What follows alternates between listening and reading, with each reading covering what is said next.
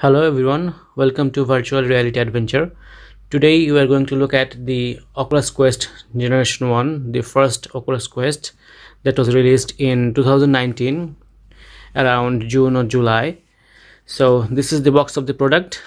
As you can see, the Oculus Quest 1 is here and the controllers, the name of the product, Oculus Quest.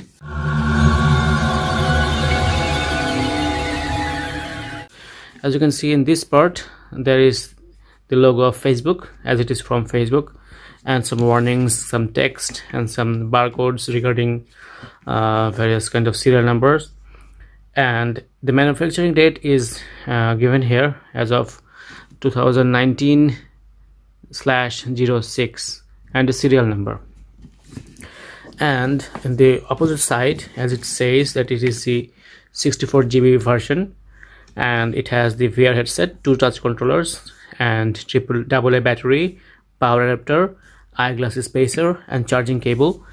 We have been using this headset for at least more than 1.5 years, and this has been our daily driver of VR. So it's not inside this box.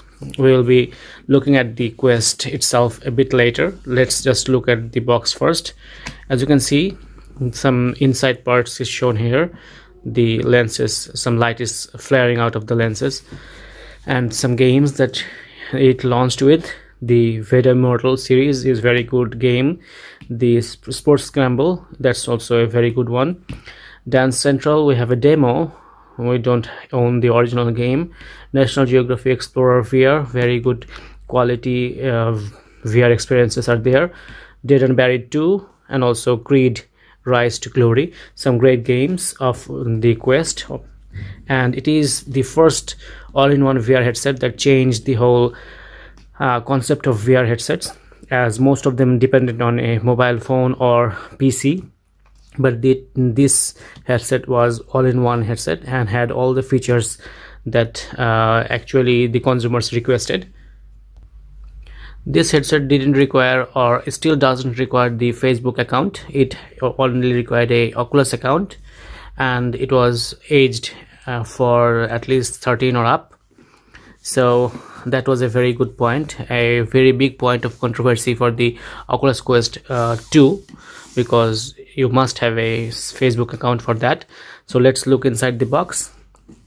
Almost all the Oculus products have this kind of top covering, and the box is inside that, and it opens up in various ways. Like this one opens up like the Oculus Go one. So this is the box, and there is nothing inside this part, just some cushioning and protection. Let's put that aside. This is the place where the headset was and the controllers. We will look at those in a few moments. This box comes with the charger and the battery and all the manual and such. So let's look at that. Let's put this aside too. And this box opens like this. There is this getting started. Before we start, the Oculus app, link to the Oculus Lab app and all that. And this is the glass spacer for the headset, and there is also manuals and chamber for the batteries and some stickers. I think I actually don't have the stickers here. This is the manual. This is some instructions to get reference guide for various kinds of components, and the ways to actually use the different buttons and such. So let's put that aside too. Nothing else in this box. So let's look at the headset itself. Let's put this away.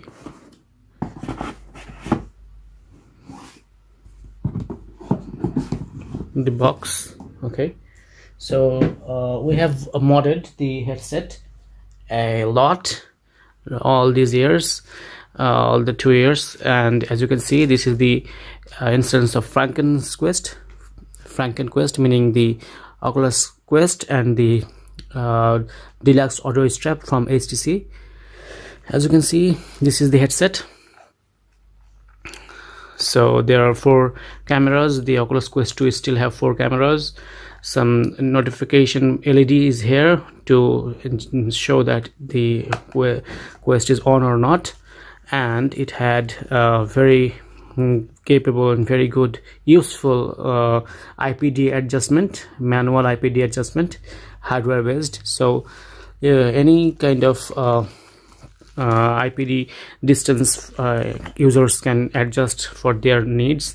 Some volume rocker, and it had, as you can see, it has 2 micro small 3.5 millimeter headphone or earphone or jack as both sides.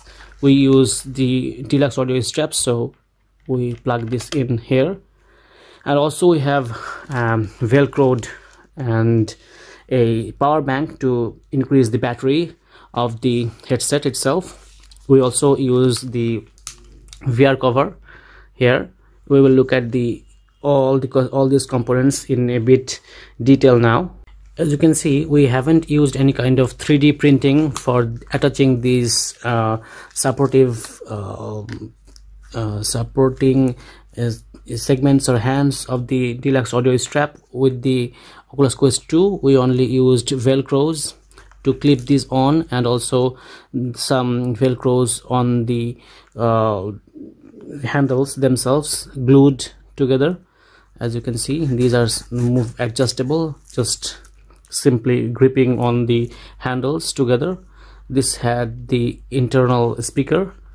However, that speaker was of good quality, but outside people will be able to hear what we were experiencing inside VR. And this deluxe audio strap is much more comfortable than that, and more immersive, of course. And for the power bank here, we used Anchor power bank, and it extends our playtime for more than 2 hours, and then the original 2 hours, so we can continue to play or be inside VR for more than around 4 to 5 hours. So all of these are manually velcroed. We came up with some concepts that we can use to adjust or hold this weight here, and it also balances the weight a lot, because as you can see, if I use here, the balance goes here on this side, but if you just move it here, the balance adjusts itself.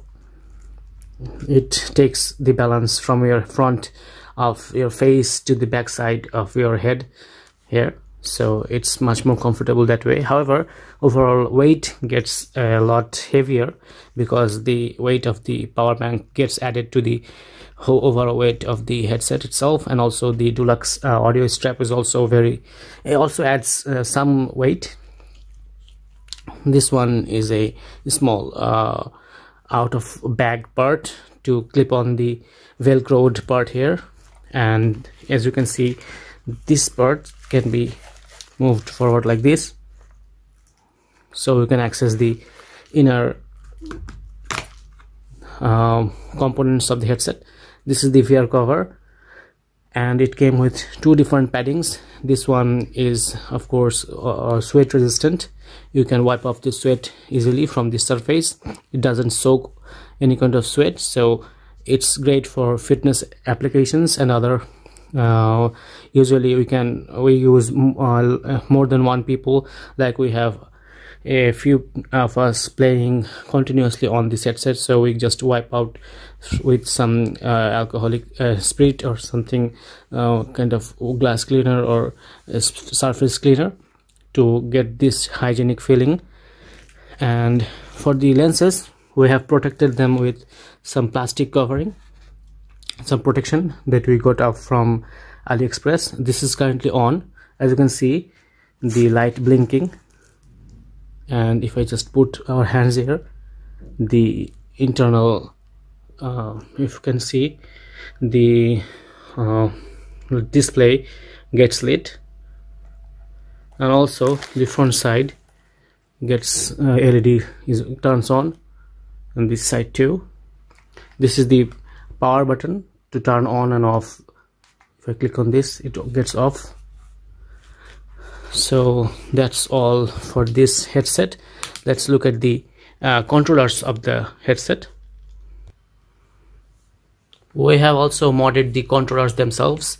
As you can see here, these are from Mammoth hand grip for the controllers. These are very comfortable and gives us a small lace, foam padded lace that gives up the feeling of like the knuckle controllers from Index headset.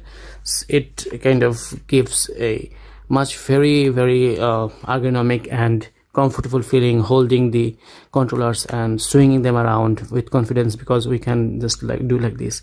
You can adjust them from here, and it also has, we also kept the original protective lace through the parts that gives access to that, so that those who are not comfortable or still just getting started, we have double protection for them like this.